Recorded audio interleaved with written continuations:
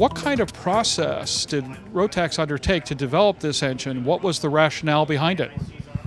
Yeah, the clear focus was the fuel efficiency. This was always the main target. You know, the Rotax aircraft engine USP is power to weight, and also was in the past the fuel efficiency, but even more now with the new 912iS. And yeah, our development processes are quite strict within the entire BAP world. It's our new product development process, which is 36 months plus 6 months certification timing, in average 42 months for a new engine project. What is the initial reception like for the 912iS? What are you hearing from operators, and what specifically was this engine meant to address? The fuel pricing in the aviation is expected to grow further. It will not decrease in the future. So this was the reason to develop a new electric fuel-injected engine to be even more fuel efficient as our 912. For operators that have cut their teeth on the original 912, the 912S, and so forth, what will be different as they step into an aircraft equipped with a 912iS? You have a much easier pre-flight check, and you have an easier startup procedure. The engine starts very smoothly, more electronic, more car-like, I would say.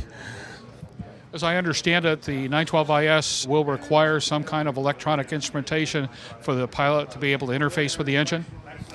Yes, since Oshkosh last year, 2012, we signed a co-branding contract with TL Electronic from Czech Republic. We work together with them on the FlyDart, for example, since 15 years. So our distributor network is now possible to purchase from TL Electronic and sell worldwide.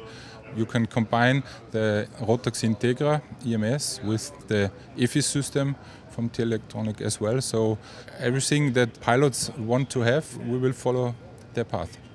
What is the initial introduction like so far? What are you learning from the initial batch of engines now getting into the hands of the great unwashed public?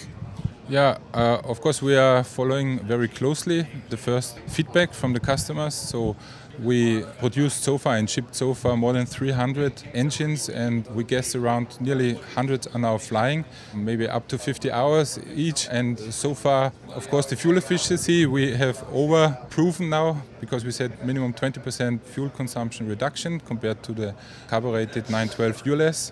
And some magazines from Germany even proved 32% savings. Of course, it depends how you fly it. If you always fly full throttle, then you are in the power mode with the lambda of 0.88. You will not save that much. But if you fly in the eco mode, so below throttle position of 97% and lower, you are in the eco mode with lambda 1.1, and then you have the great savings. So, what's the future of the IS series at this point? Will we see this kind of technology extended to the turbocharged line? You know that BAP, we never talk about future projects, so I cannot comment on this, I'm sorry. But of course, we are a big player in this business, and we will not stop to be ahead of our competition. Christian, we really appreciate your time. We look forward to spending some more time flying the IS version of what is one of the most pivotal engines for the LSA community, specifically the 912 series. Thank you. Thank you very much. Welcome at our tent and in Sebring 2013. Thank you for the interview.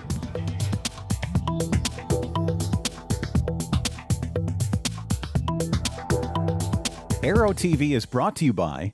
Are you ready for the next generation of light sport airplanes? Check out the all-new Bristol. Fun, fast, and easy to fly. Learn more at www.bristol.com. Pipistrel's innovative new Alpha trainer has been designed from the ground up for flying school operations.